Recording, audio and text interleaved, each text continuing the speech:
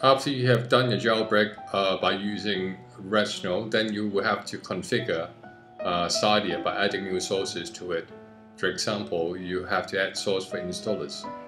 But you will find that Cydia might keep crashing, and here are the steps to fix it. Download either iPhone or iExplorer for Mac.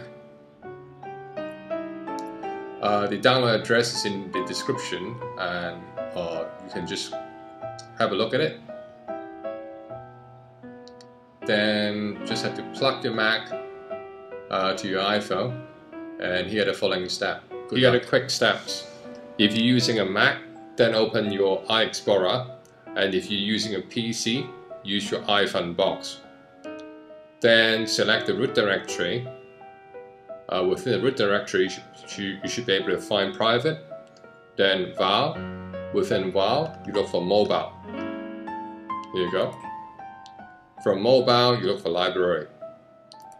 From library, there should be a folder called the keyboard. Just drag it to your desktop. Then you go back to root, private, var, but this time instead of look for the mobile directory, you look for the root directory. Within root, look for library again. Can you see that there is a keyboard folder there? Just drag that keyboard folder into that directory, into the library directory, and replace that keyboard directory. And that should fix your problem.